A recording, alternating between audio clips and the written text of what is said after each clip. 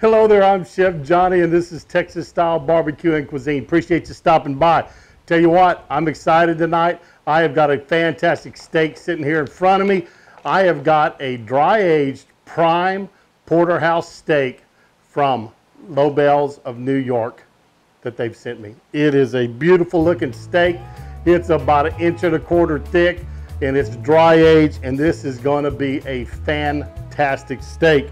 So I tell you what I'm gonna do is I'm gonna get this cooked up. Stick around for that, but also make sure I'm gonna stick around and tell you the difference between a porterhouse and a T-bone. So stick around, and I'll give you the differences in those. But that's a beautiful steak, and we're gonna cook it up.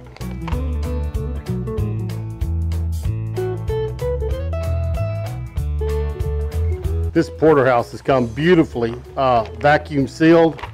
Came in a nice, kind of like anytime you get meat, it's gonna be in a nice cardboard box with a styrofoam container in front of it. Lobel's never freezes their meat. So this is a fresh porterhouse. It has been dry aged, cut, and then they ship it out to you.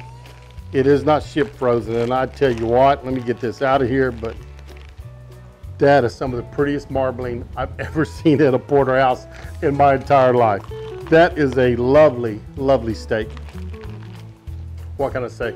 Beautiful, beautiful steak. And what I'm going to use on it tonight is the all-purpose savory seasoning that Lobel sells. They sent me some of this also. Tastes pretty good, but I think it's going to be pretty good on this steak. I'm going to sprinkle it across the top, just like that. Flip it over.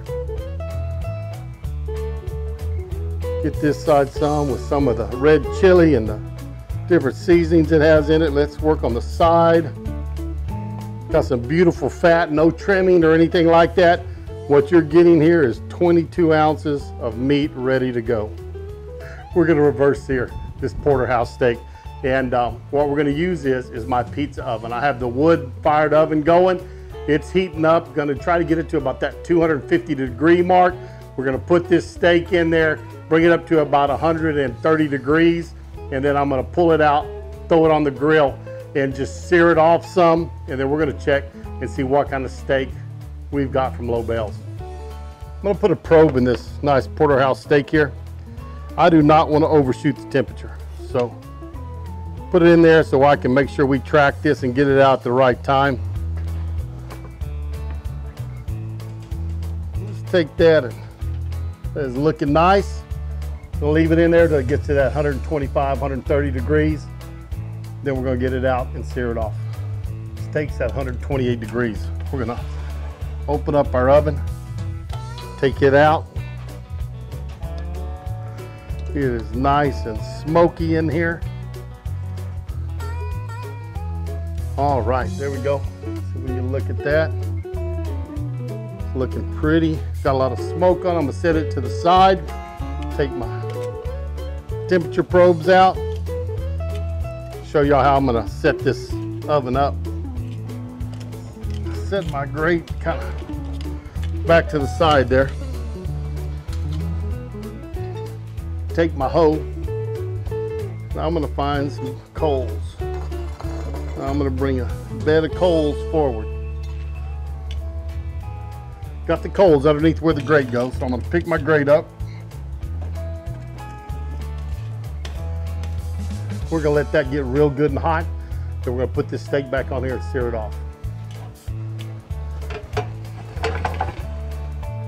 We have our grate good and hot. We're gonna get this door open. Put our steak up on top of that. See if we can sear it off now. Oh yeah, you can hear that sear going. Just gonna go a couple of minutes on each side, get us some nice sear marks on it. Then we'll pull it off, let it rest, and we'll cut this thing up and see how it turned out. Now, take it. See here. Oh yeah, got a nice sear there. A couple of minutes right there, we'll get it off.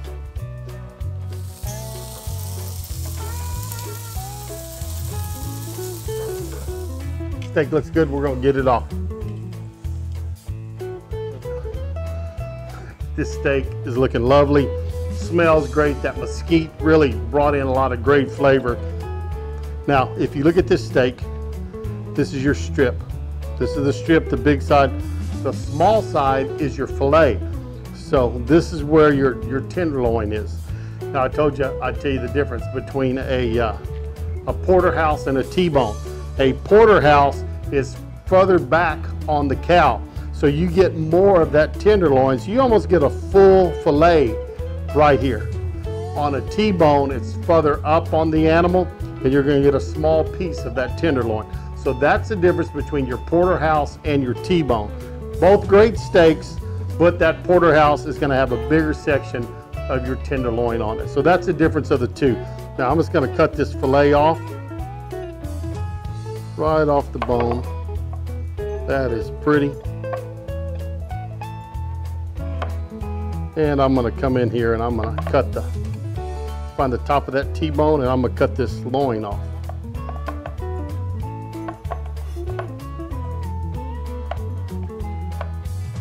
Right there.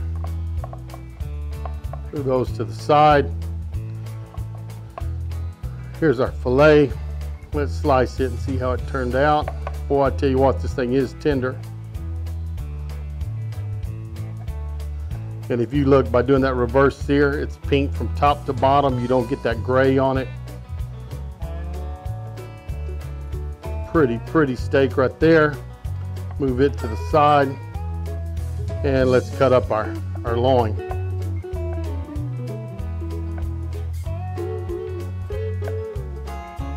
Oh yeah, look at this. Beautiful.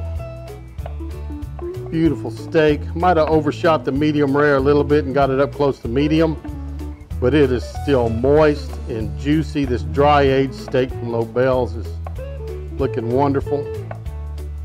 That steak is looking very good. We're going to get a taste of it here in a minute. Before we do, I just want to remind you, if you like this channel, go down there and subscribe it. We always do appreciate that. Hit that thumbs up for us. And the other thing I'd like you to do is check out my buddy's channel, Bill, over at Chicken Fried Barbecue. Bill's about ready to hit 1,000 subscribers. He could use a little help. So if y'all have never subscribed, Bill, go over there, check out his channel, see Chicken Fried Barbecue. I'm going to put a link in here for him so it'll be easier for you to find him. But great guy. He has got some great barbecue coming out. Does a lot of competition stuff, but Bill's got a young channel that's doing very good. So check him out. Go, Charlie. Charlie wants to try some. You like steak? Charlie likes steak. Let me tell you, how was it? Was it good? There you go. I think it's proved by Charlie, without a doubt. But anyways, just a wonderful steak. Try this strip side. And he's coming from the front and wants some more. Get down. You got to get down, Charlie. Get down. There you go. He liked it a lot. Let me tell you. Without a doubt, probably the best porterhouse steak I've ever tasted in my life. This is tremendous. That mesquite wood added a great flavor to it. It's moist. You know, these are dry aged for up to 6 weeks. They're at Lobel's. Only 2% of the meat in the United States is prime. So you're talking about a very small piece, and you have low prime and high prime. Lobel's only serves high prime. And without a doubt, this is great. Dry aged up to 6 weeks, shipped to your door. Probably the best porterhouse I've ever tasted in my life. This is great. Tender, flavorful, moist. That marbling ran all the way through both sides of this porterhouse steak. And again, best porterhouse I've ever had in my life. Tremendous. Man, there you have it. Dry aged prime porterhouse from Lobel's in New York. Great. I'm going to have a link down below for them. Check them out. And if you like bringing in some prime steaks, like eating prime, they'll ship them right to your door for you. So get hold of Lobel's, check them out, check out all their meats. But wonderful porterhouse. Thank you for stopping by. If you enjoyed it, remember that thumbs up and remember to share us. Thank you for stopping by Texas Style Barbecue and Cuisine, and we're going to see y'all down the road. How them boys put food away beats all I've ever seen.